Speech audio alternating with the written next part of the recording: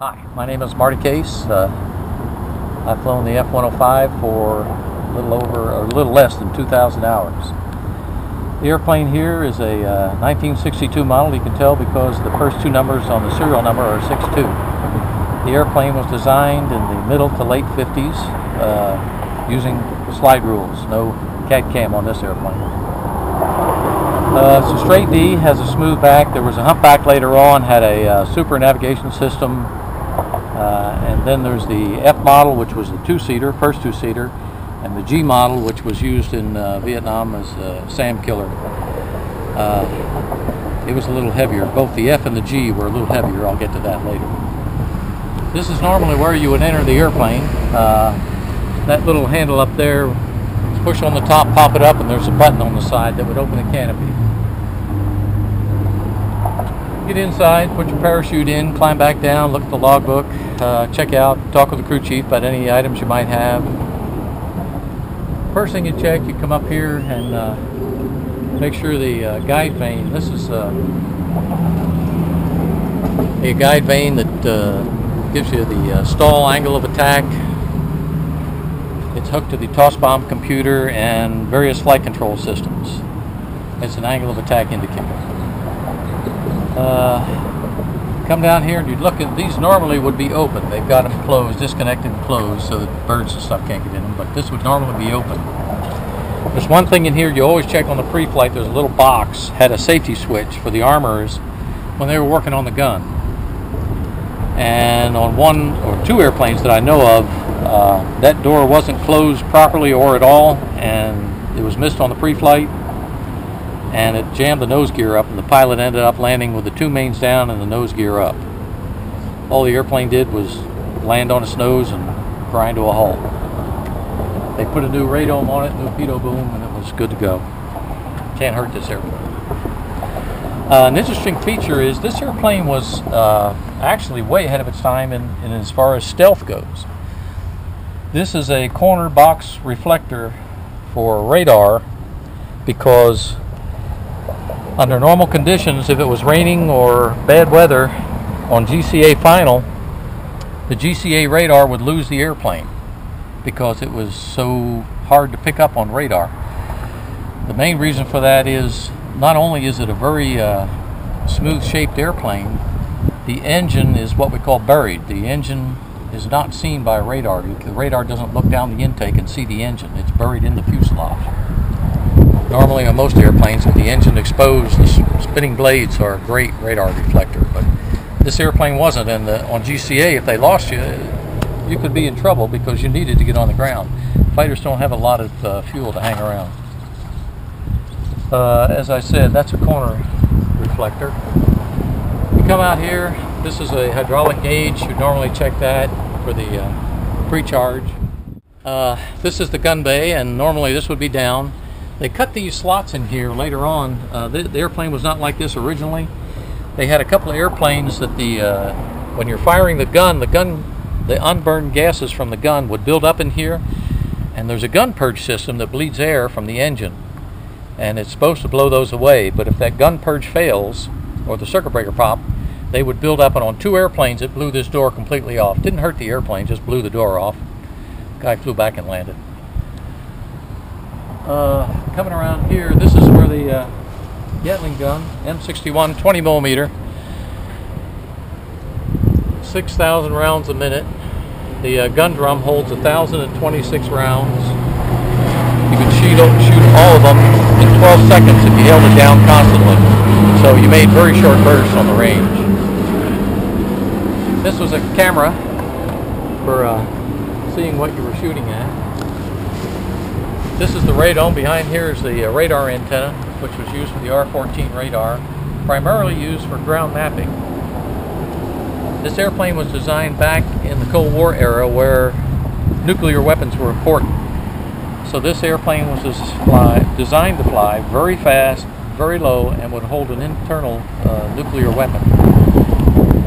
So the radar antenna was here, and then the pitot boom, of course, standard on every airplane.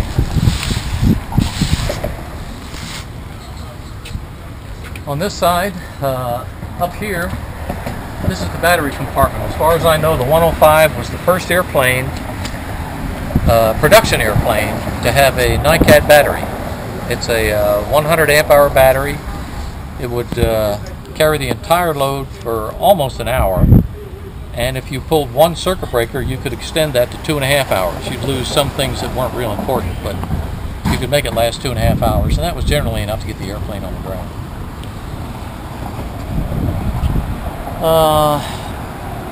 This slot up here is the exhaust for the ATM, air turbine motor. They used exhaust, or not exhaust gases, but compressor air from the engine again. Led the air, brought it up here.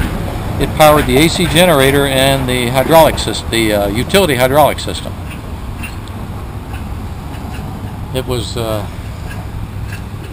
they had a sensor on there just in case you got an air leak, because it was 13th stage bleed. It was very hot. It could cause a fire, so there's a warning light in the cockpit that tells you if that air has an air leak in it, or if you get bullet hole through it, or some other bad thing happens.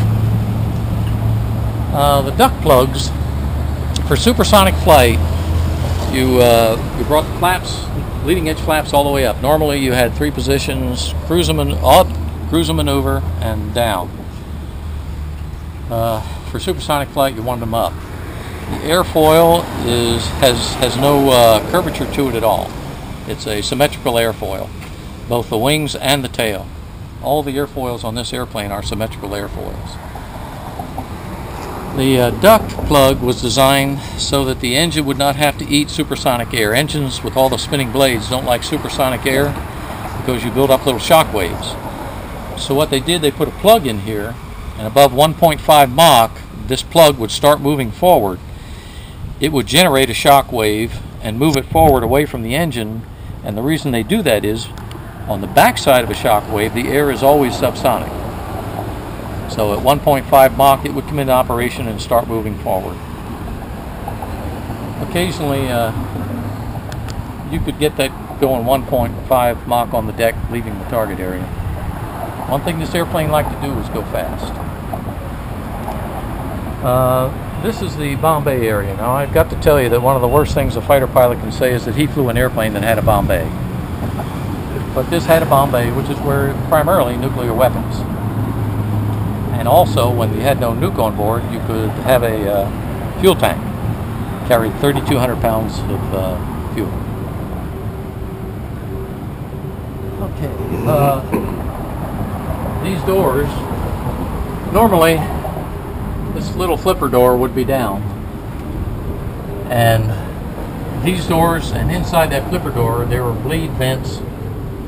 When the plugs were in operation, sometimes the air pressure would be too great, and this would bleed the excess air off so that the shock wave didn't move out of the intake.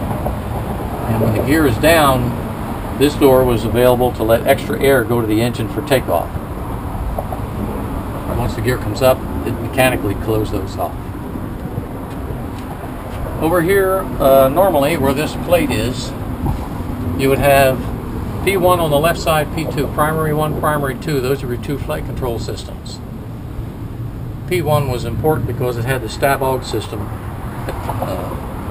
the stability augmentation system, which took the pilot's inputs and made the airplane very easy to fly, basically. The gear is held down. This is the mechanical downlock right here. The first thing that happens when you raise the gear handle is it pulls this out of the way, and that allows the landing gear to come up. Once the gear is up and locked, it would catch a hold of this little flipper door and pull it up and shut it, and the airplane would be nice and smooth on the bottom. This is the way the airplane was flown mostly. This is a 450-gallon fuel tank, carried 3,000 pounds of Jet 4. Same thing on the other side. If you didn't have tankers available, beside the Bombay tank, there was also a 650-gallon tank that would fit on the belly of the airplane. One of the reasons the landing gear on this airplane is so large, so long, makes the airplane sit very high, is because also in combat you carried a MER, multiple ejector rack, that would carry 6 750-pound bombs, or a couple of 3,000-pound bombs if you want to carry that much. But that made the load fairly close to the ground, so that's why the landing gear is so long on this airplane. The The other place we carried stores was out here on the outboard pylon. There was another pylon here. We could carry 2 sidewinders or a single bomb. Same on the other wing. The maximum load on this airplane, and in my squadron at Takli, we sent some guys over to Tansanut, and they carried 16 750-pound bombs. You could carry 6 on the center line. You carried 4 on the outboard, on the inboard, on both sides, and 1 more on the outboard, both sides. So that should be 16. That was a hell of a load, let me tell you. Of course, you didn't have very long time on station. Radius of action was only a little over 100 miles, and you could only stay on station for 5 minutes with that configuration. We called these the dog ears. At one time, they changed the operating procedure on the airplane, which caused other problems. And one of them was, at certain airspeeds, it would suck fuel back up into the, it would vent fuel out the vent, which we'll get to in a minute. And it would suck it back up between the outside the liner and the engine itself. And at certain speeds, under certain conditions, it would explode, which is a bad thing. So in order to fix that, they bled air from the engine again and used it to force air through here and out the back end so that there was always a constant flow of air going through there, instead of having the air stagnate.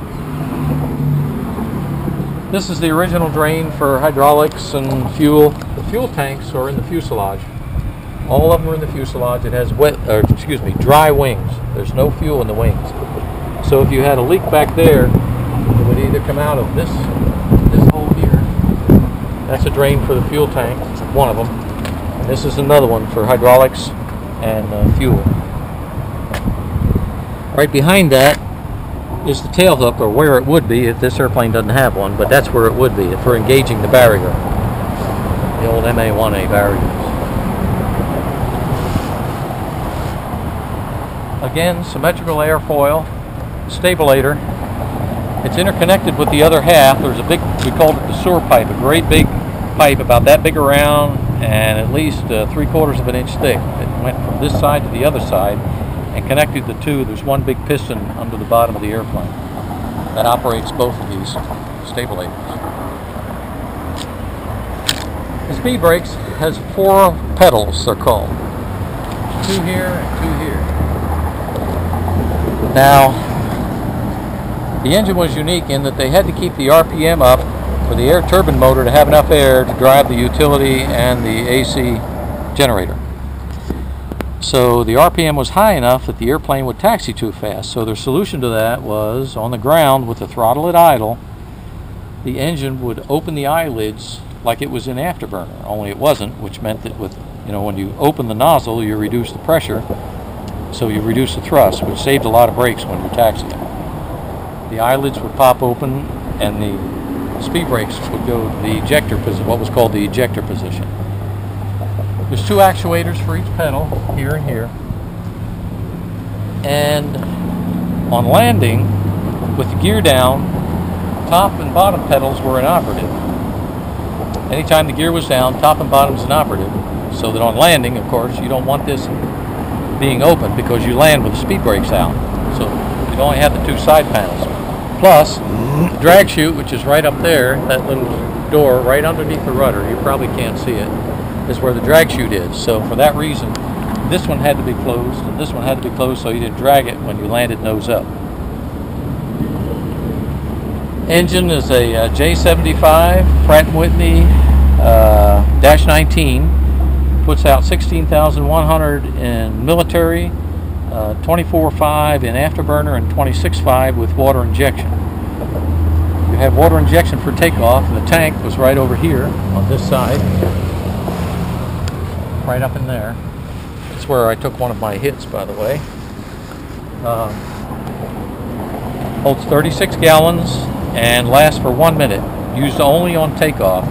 You weren't supposed to take it up in the air with you, because if it froze, it could burst the tank, or depending on your fuel condition, you could actually end up with a AFCG with 36 gallons of water that far back. but it was very handy on takeoff.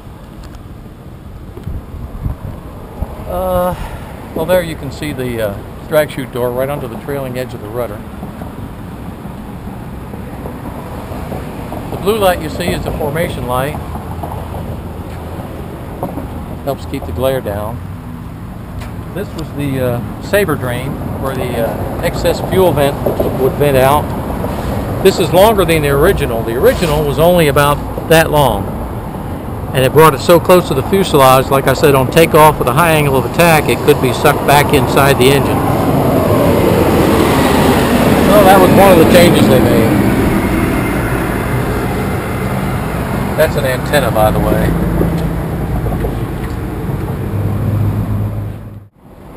When we first got the airplanes, we would take them non-stop from George Air Force Base. We'd refuel off the Farallon Islands and go non-stop to Hawaii. Of course, we had the 650, two 450s, and the Bombay tank, and all internal. So we had 21,000 pounds of fuel.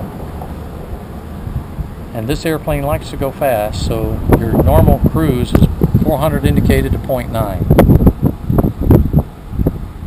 Oh, there was one feature I forgot to mention, the aileron lockout. The ailerons would be locked out above 695 knots. That way you only had spoilers on the top for aileron control, for roll control. The flaps had a limit of 275. If you exceeded that, they would blow up. Later on, they modified the airplane. They disconnected. There was an interconnect, a great big cable between the left and right flap, so that if one motor failed, the other would bring both flaps. But they found out that they were losing airplanes due to hydraulic systems getting shot up. So what they did was they disconnected that cable and installed a system in the airplane where you would slow down to below 0.85 Mach and at approximately 300 indicated, 300, 350. You'd throw a switch and that would bring some jaws down to that actuator for the stabilator. You would actually lock that stabilator in place. And then you had another switch, kind of like flying a model airplane. You could move each individual flap up and down or both of them together for pitch control. So you could actually fly the airplane using the flap motors. Let's see. The nose wheel steering was good for 40 degrees left and right. However, if you knew the airplane well enough, you could use the nose wheel steering, get it over to full flexion, let go of the button, and step on that brake, and you could actually pivot right on that gear, so you could have a much shorter turn radius. Of course, it wasn't all that good for the tires, but that's somebody else's problem.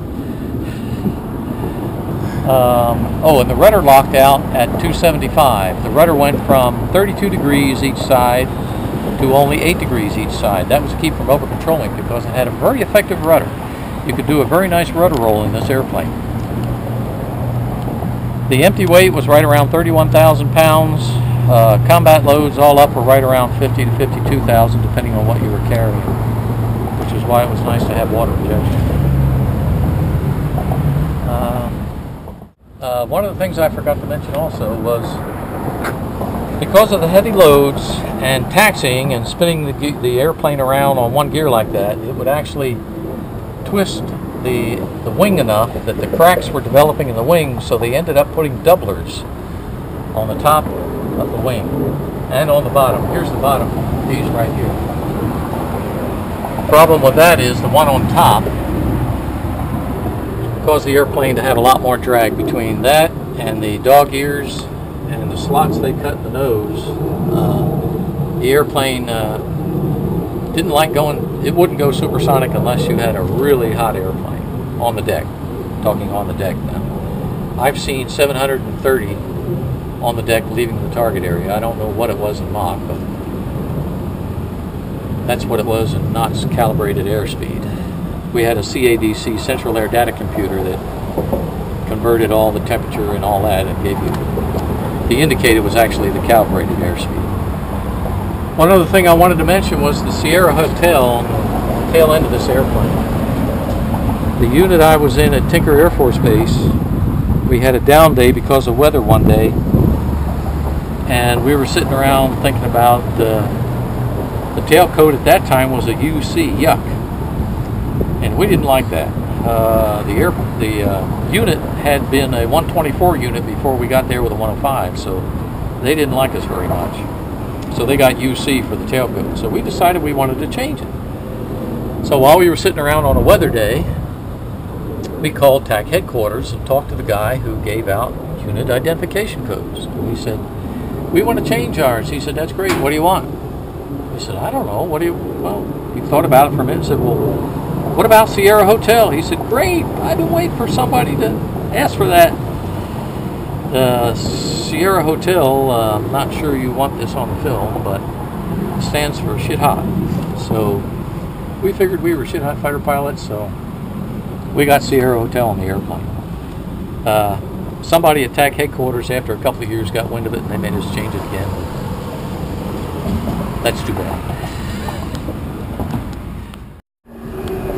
I really liked the cockpit layout on this airplane. It was very well thought out. The blind cockpit check was pretty simple, really. For instance, one of the big things I always told my students about was the pitot heat switch. It was different from every other switch in the cockpit, and there was no mistaking it because it had a little cube on the top, like an ice cube. So all you had to do was feel around for that switch, turn it on, and you knew you had just turned on the pitot heat. The gear and flap handle was on the throttle quadrant. As I said, had 3 positions: up, off, and down. And the leading edge, you could select that. Afterburner, of course, is outboard on the throttle. There was an electrical panel. This was the emergency button that you could punch and clean off the airplane. Over here you had the AC and DC generators, and the air conditioning was over here also. Normally, we turned that off for takeoff. Number one, it stopped bleeding the air and gave the engine a little bit more power. And number two, due to the humidity over there, if you left it on and it had a cold temperature selected, you could actually go IFR in the cockpit. You'd be a giant cloud inside the cockpit. At the front, of course, you had the first airplane that had vertical tapes for instruments. Left side was airspeed, right side was altitude. In between, you had a great big attitude indicator. Down below that, the HSI, horizontal situation indicator. And we had markers that you could set for altitude and airspeed. And if you set them on a given airspeed and altitude, whenever they came up off the bottom of the instrument, it would lock on, and you could line it up, and it would line it up right across the horizon on the attitude indicator. So the guys that came to this airplane, it was the first time they'd ever flown tapes. Everybody else had ground gauges, and we had some for standbys. But the primary instruments were tapes, and they were worried about converting to the tapes. And I said, guys, trust me, after 30 minutes in the cockpit, you will not have a problem. This is so easy. They are so easy to fly. And of course, they all found out that was true. There is one other thing I wanted to mention. If you ever listen to any tapes of combat or stories or whatever, you'll hear them use the phrase "green 'em up." And the reason for that is, as I said, this airplane was very well designed. Whenever you had all the switches set, nose tail to nose or tail or safe, whichever you wanted to select, the station selected for whatever you wanted to drop, all that, you had one more button to push, and when you pushed it in, it would say center or left outboard or left inboard, LI or LO, and they were green. So once you had all the switches set up, you pushed that in, and if it came up green, you knew that you were ready to drop. All you had to do was hit the pickle button on the top of the switch. Top of the stick, I'm sorry. One other thing I wanted to mention was, as everybody knows, the airplane was designed to go fast. It has a Coke bottle fuselage because Cartavelli had trouble getting the airplane to go supersonic. And the area rule theory had finally become widely known. So Cartavelli used that on this airplane. Normal climb speed was 400.9 Mach. That was just normal every day. Initial was flown at 400 also normally, although the book said 350, but most of the times it was at 400. The airplane just felt better at that airspeed. The problem with an airplane that likes to go fast is when you have to go slow, for instance landing. Initially when the airplane came out, 180 was the basic airspeed, but over time they've added combat cameras and things on the tail, so they ended up posting, each airplane was weighed and they would post an airspeed right under the airspeed indicator. And that could be anywhere from 191 to 194. That was on the D. The F model was 2,000 pounds heavier, and the rule was for every 1,000 pounds of fuel you added 3 knots. So the airplane was 2,000 pounds heavier, the F was. So it flew 6 knots faster than the D. The G model was 2,000 pounds heavier than the F. So it had to go 12 knots faster than the straight D on landing. Now keep in mind, if you had to carry divert fuel, you had to add 3 knots for every 1,000 pounds of fuel. Long story short, you could end up flying a 210 or 215 or even a 220 final approach airspeed and touchdown. And if it was the rainy season and you were carrying divert fuel, which is one of the reasons you might be that heavy, you're landing on a wet runway normally. Now, landing on a wet runway above the speed for your drag chute, which is 200 indicated. Later on they came out with a 230 knot drag chute because of this problem. But initially, when I was flying the airplane, 200 was your max airspeed, so you had to wait with those in the air, running down the runway, going by the distance markers at a rapid rate till you got below 200. Then you pop the drag chute and you hope like heck it would work. Hopefully you got it stopped before the end of the runway.